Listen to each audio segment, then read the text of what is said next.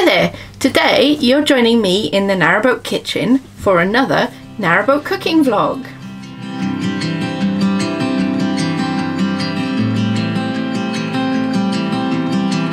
Today, would you believe it, I'm going to show you how to cook a hearty meal in one pan with a small number of ingredients that costs just a little bit around £2 to serve 4 people. That's 4 people, because the cats eat the same as us. That's okay, right? We're not giving the cat the food. I guess I should tell you what I'm going to make.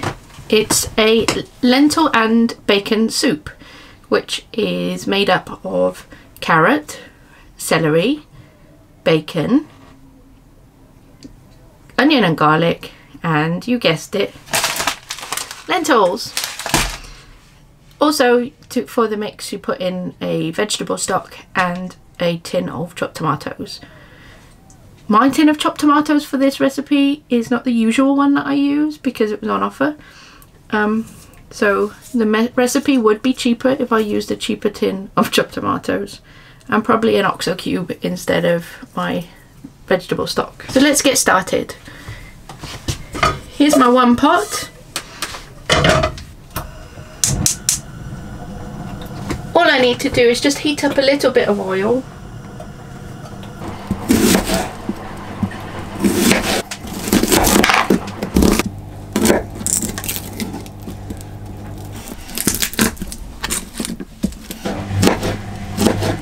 And then chuck in my roughly chopped onion and garlic. Chuck, that popular cooking term.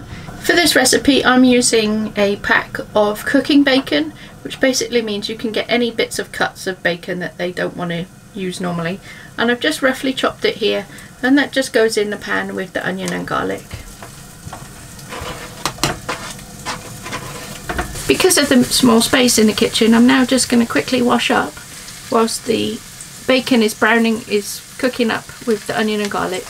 My bacon and onion are now nicely pinked up. I sped it up a little bit by putting the lid on the pan to keep the heat in. So next all I do is I get my chopped celery and carrot and chuck it in.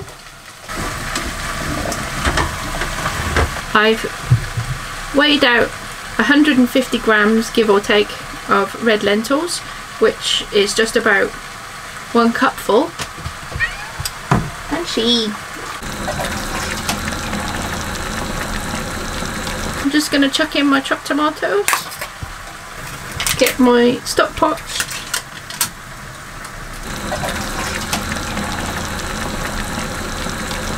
and then pour in some water.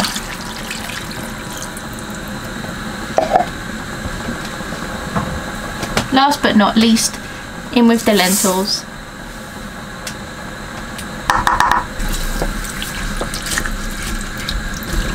Going to put a little bit more water in there. I can't possibly fit anything more in my pan, so I'm just going to bring that to the boil, and that's pretty much it.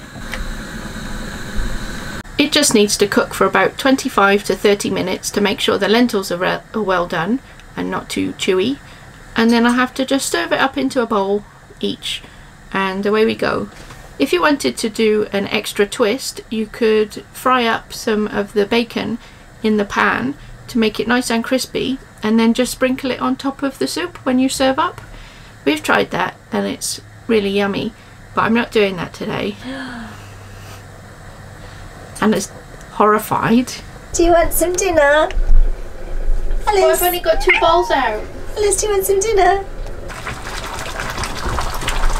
So that looks done.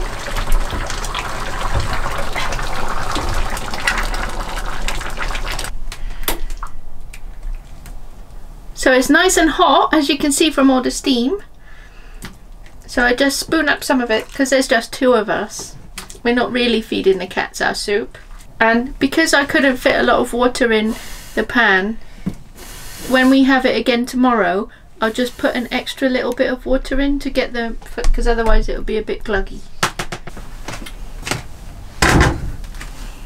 Ta-da!